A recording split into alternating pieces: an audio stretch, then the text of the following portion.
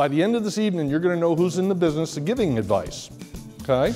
And if in fact they're even qualified to do so. The financial services industry does a great job of keeping you in the dark and confusing you. I'm totally independent. The only people I work for are you. I've got every product, service, and device that they have, and some they don't. Most they don't, because I am a total independent.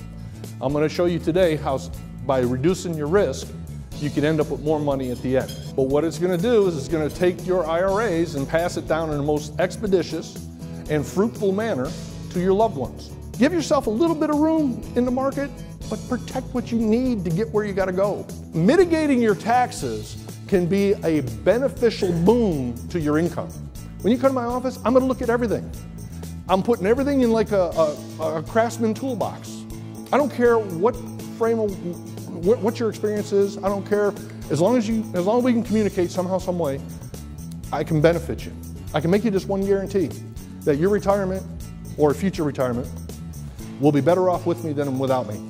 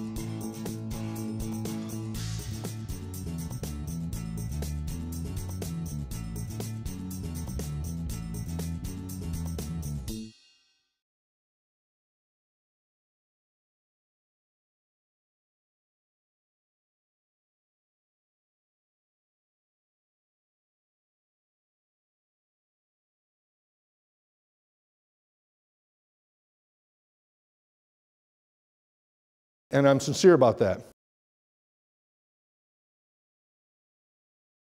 Ralph and his wife pass away. His wife is listed as a primary beneficiary. His 18-year-old son is contingent beneficiary. After probate, will the assets pass directly to their son? No. Why? Who said that? God bless you. In the state of Virginia, he can go to Afghanistan and take a bullet, but he cannot inherit your estate at 21, until he's 21.